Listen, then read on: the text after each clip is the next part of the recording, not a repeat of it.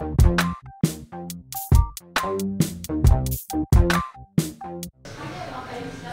our last episode for Thailand is about Chiang Rai.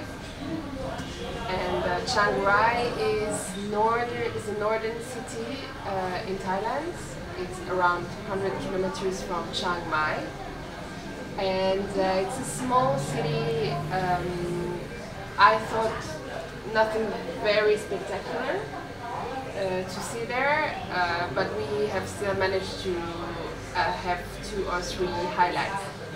Yeah, I mean, actually you have to go through Chiang Rai if you want to go to Laos. That's the most popular route, so that's what we did. And one highlight was certainly the clock tower in the center, a lot of gold. Well, in the end it's not that spectacular, but still a nice spot to see Chiang Rai.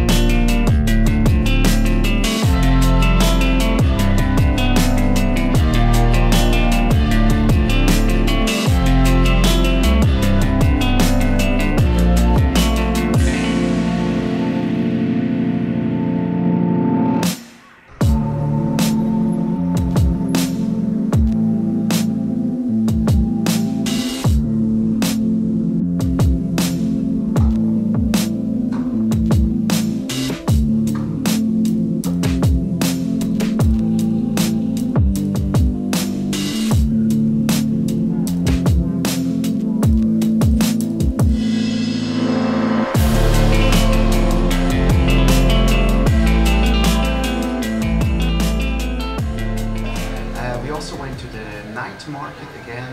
There was a huge food hall and a market, which was also nice to see.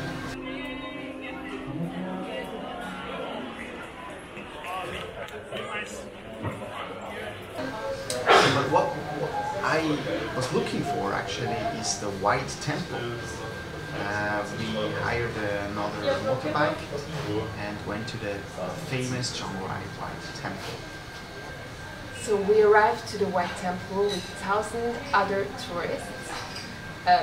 It's basically a Buddhist temple, but nothing that we have seen before. It's an art, Thai artist who imagined this, and basically it's made out of millions of small mirror pieces, as well as white ceramic, I guess. So I didn't feel at ease. I thought it was quite unnatural, and I didn't like his style. But I mean, in contrary to all the other temples, the White Temple has a more modern approach, I would say, especially paintings inside the temple, which we were not allowed to film, are much more modern. Yeah, but I think it was worth it to see. The whole site is very touristy for sure, but in the end I enjoyed driving there with the motorbike and see the site. As we already had a motorbike, we continued driving around Chiang Rai, and we went through some rice fields, as in many parts of Southeast Asia. We got lost. We arrived to a big amusement park called Singa Park. So Singa is a big beer brand. After that we went actually to the place that we were searching for. So that place is called Mai Phao Luang, and it's a lot of information about teak. the wood. And there was this very nice museum showing all the different ways in which you can use teak and how it has been used also in the past. And it was showing beautiful artwork and especially utensils and everyday objects.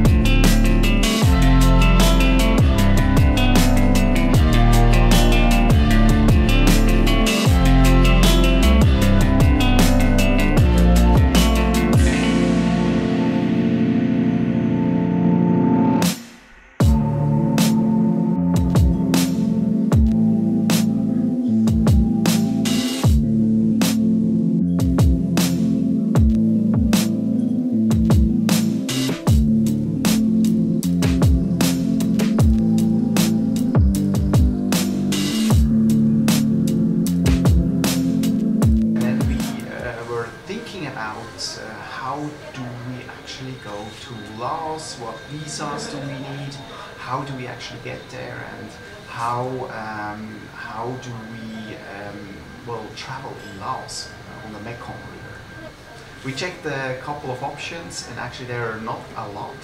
Actually there is a very old bus going to Laos, and it will stop at the Friendship Bridge, which is exactly the border between Thailand and Laos.